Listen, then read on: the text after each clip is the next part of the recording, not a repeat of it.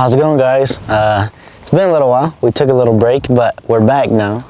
We're gonna come back strong. So Senior's finally got his U tag open. We're gonna go ahead and see if we can't get that tag punched back here in sheep country. Looks a little bit different because they live in the desert, which isn't like a lot of big game animals around here, but they're in the dry deserts. And we're gonna go ahead and get it done, hopefully. You feeling good? Oh yeah, we got to get up on this hill here in glass. We got tons of country to glass, and these sheep are in places where, I mean, it's very difficult to get to, so we'll see what we can do. I'm pretty confident though, there's a lot in this area, so let's get on.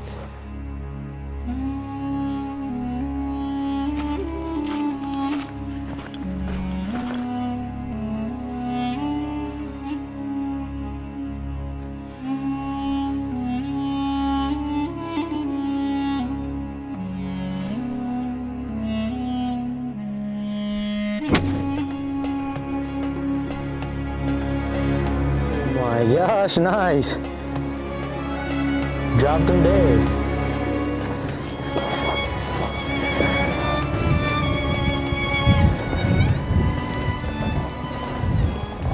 Alright, so Senior just glassed up the first sheep of the trip.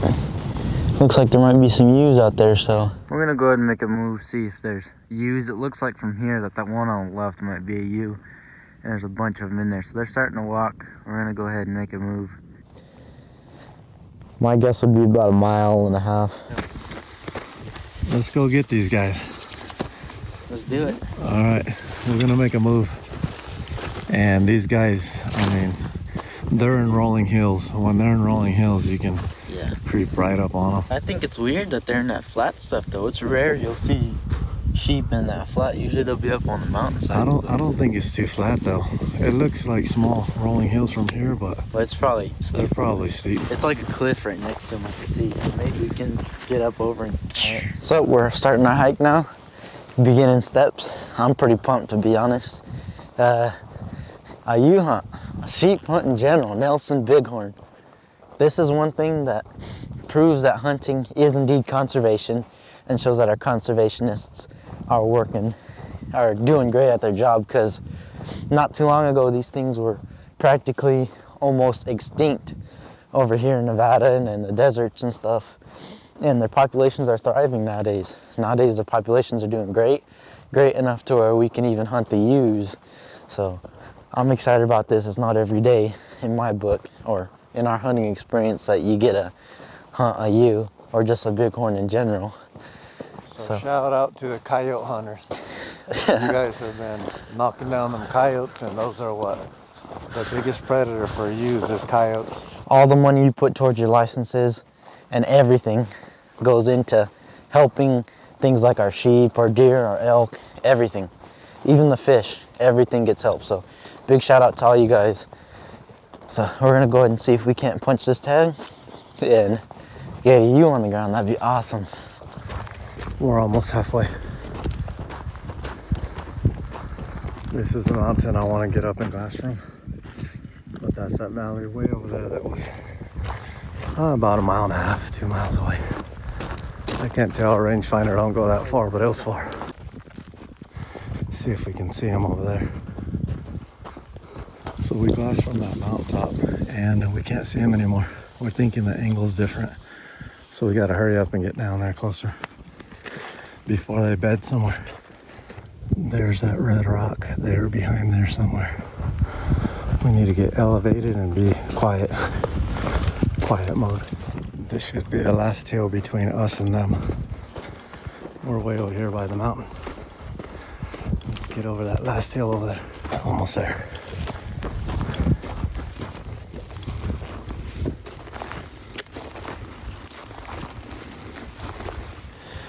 All right, guys, so we have a ewe spotted. Actually, a couple of them, but there's a nice, big, healthy one.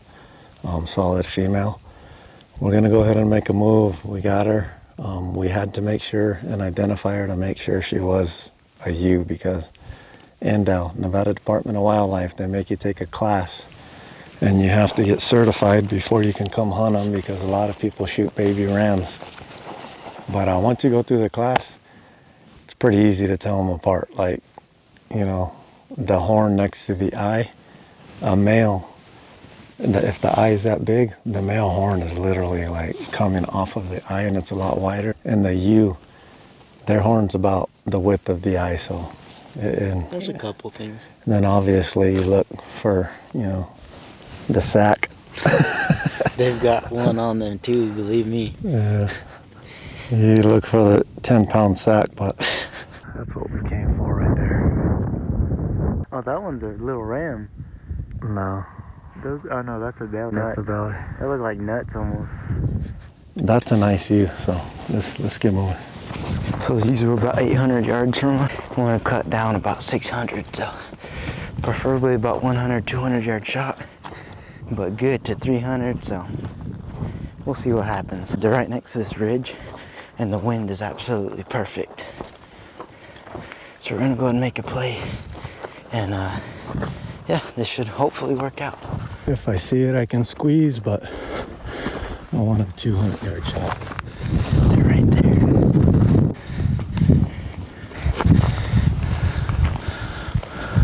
168 yards from those ewes.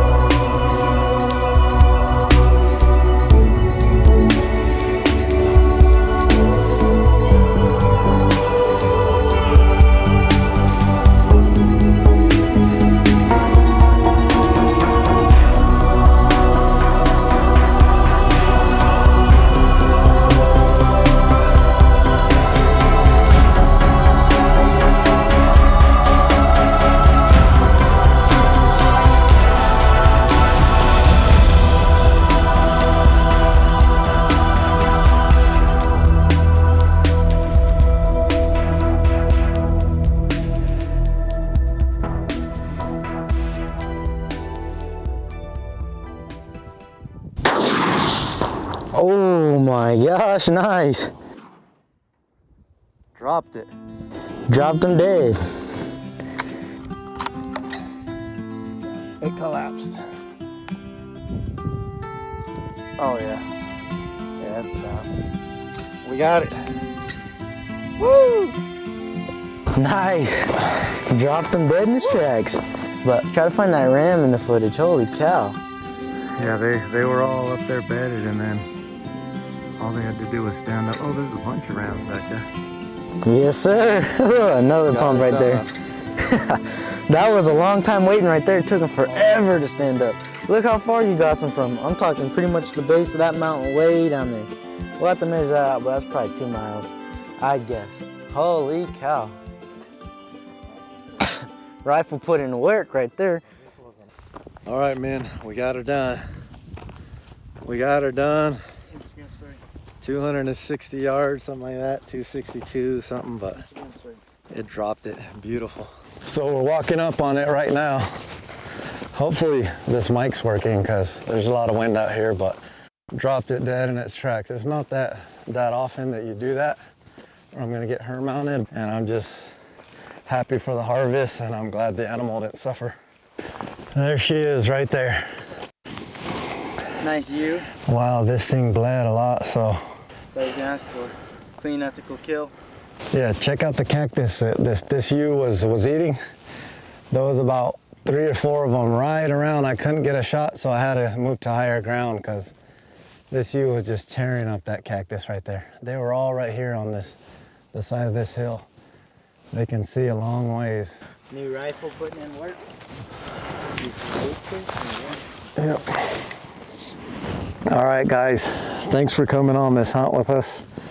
We appreciate you guys, all of you that have watched the channel since we've been rabbit hunting when he was 13 years old all the way till now. We got some loyal fans, and we really appreciate you guys. But this hunt was something special. You know, even though it's a ewe, they're pretty difficult to find. They're up here in these mountaintops, and like I said, they're on the edge. They go up the cliffs, and it's pretty ridiculous how they go up these cliffs. They're amazing animals. It's an honor to be able to harvest one like this. Very nice. They're actually pretty light. This thing seems... Yeah, they're not heavy at all. It's only like 95 pounds, I would say, 100 pounds. Mm. Yeah, so we appreciate One Rate Gear. We appreciate Vortex. I mean, we're running Vortex scopes, the spotting scopes. We both got the binos. I mean, everything Vortex we're running, tripods. We spotted that, this Senior spotted them with that Vortex Viper spotting scope about a little over 2 miles, we'd say, away. So it makes a difference. I mean, it really does help. Yeah, so I mean, just like everybody else, when I first got into hunting, I was using stuff that, you know, you think, oh, it's $100, that's a lot or whatever for a scope, but you know why the other ones are expensive, because they are just amazing. The clarity and everything, it's like going from a flip phone to the iPhone X. So pretty amazing. Vortex, appreciate everything. Like I said, One Rate, Hunter's Haul. Oh yeah, and last but not least, phone scope. Phone scope is the real deal. I mean, Adrian had the phone scope attached to that Vortex scope, and it was zoomed in, and once again, just like I did him on his coyote hunt, he got me back because it was zoomed in. I mean, this U was on the whole little scope. And when I shot it and it dropped, I was thinking, we got the best footage ever. We went back to look at it and it wasn't recording again. Yeah, I did press record, but it did take long. Yeah, I got it on that camera though. I didn't have it recording because they were sitting there for like 30 minutes. And you can't have your phone sitting there recording for 30 minutes. Yeah, it'll overheat, so. Yeah. So yeah, like I said, appreciate you guys watching. We're gonna get back into the rhythm of things. We took a little break. Some issues with YouTube, you know, algorithm changes.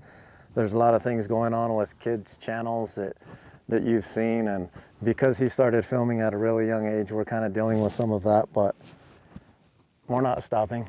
As long as we're out here hunting and fishing, we'll bring a camera out, and we're not really worried about anything else. Yeah.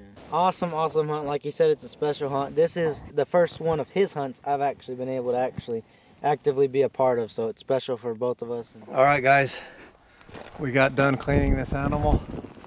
It's all quartered up, back straps, tenderloins, everything is in this backpack. And to be quite honest, it's not that heavy. I'd say about 60 pounds, maybe 70. I gotta go about 2 miles. That's the whole animal too. Yeah, it's the whole animal. I gotta go about 2 miles.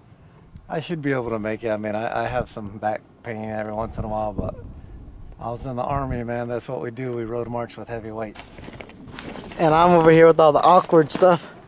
We didn't bring 2 backpacks once again. We gotta start bringing more backpacks, but I'm over here with all the weird stuff with my neck all kinked and junk, but it's all good. Good hunt. I'm gonna put this camera away and get to going. We got it done, guys. Early morning, glassed up some ewes, some rams, snuck in on them. Check it out. Got it done. Let's go. I can see the truck 6 hours later, and about 5 miles, 6 miles. Holy smokes. I still got the weight though. That's good. I'm able to finish this. We survived. Yeah. All right, we're gonna get this guy and all the meat into the canyon cooler. The ice is nice and perfect still. These coolers are awesome. Appreciate everything. Thanks for watching, and I'll see you outdoors. See you outdoors.